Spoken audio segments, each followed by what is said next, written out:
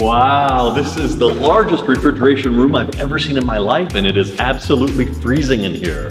Hey, 你好. Welcome to the Yutong Environmental Test Chamber. Before your arrival, this chamber has been frozen for over 10 hours. Wow, what's the temperature range in here? Here we can now achieve a temperature range from -40 degrees to +60 degrees.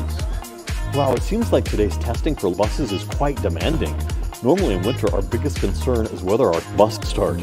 Now seeing how cold it is and the bus windows are all frosted up like this. Can the bus start at once? Shall we try it now? Okay.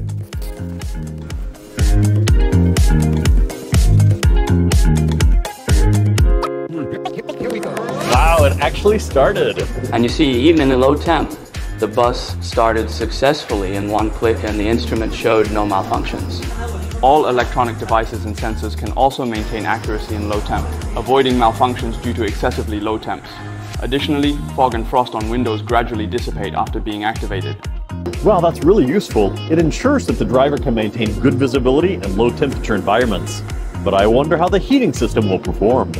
To enhance comfort, Yutong Bus's air conditioning system is constantly optimized. Feel it yourself. You know what? I can actually feel the warmth. It's quite cozy, and I think it would be a great choice for driving in the winter. Through experiments, Yutong buses show high reliability in low temperature environments, ensuring peace of mind for passengers and drivers. Providing reassurance is our constant responsibility. That's great.